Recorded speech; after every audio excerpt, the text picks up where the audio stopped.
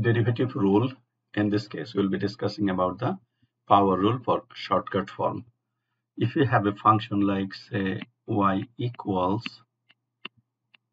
f of x equals x to the n type, where n is a constant, then the derivative will be f prime x n x to the n minus 1.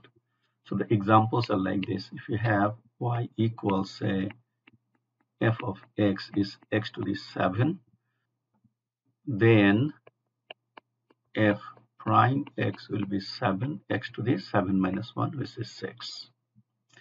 Example 2, if you have y equals f of x equals 1 over x to the 3, so this one you basically see that the exponent on x is negative 3. So then derivative will be negative 3x to the negative 3 and subtract 1. So that means you get negative 3x to the negative 4. You may rewrite this one with the positive exponent like negative 3 over x to the 4. All right. You can have example number 3, that you are given a function f of x that is cube root of x. So then the exponent on x is 1/3. Then the derivative of this function will be f prime x equals 1/3 x to the 1/3 minus 1. And you know 1/3 minus 1, if you simplify, you get 1/3. And I need a common denominator, so 3.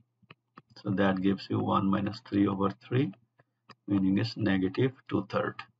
So then f prime x, this one gives me 1/3 x to the negative 2/3.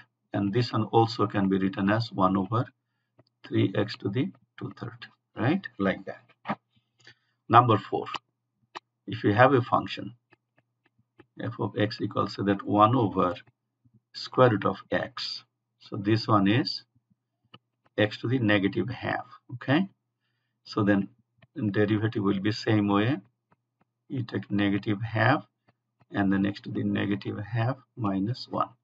So negative half minus 1, you know, same way, just like the example we give you here, will be negative 1/2 x to the negative 3/2. And then if you want to write as a positive exponent, you write negative 1 over 2 x to the 3/2, right?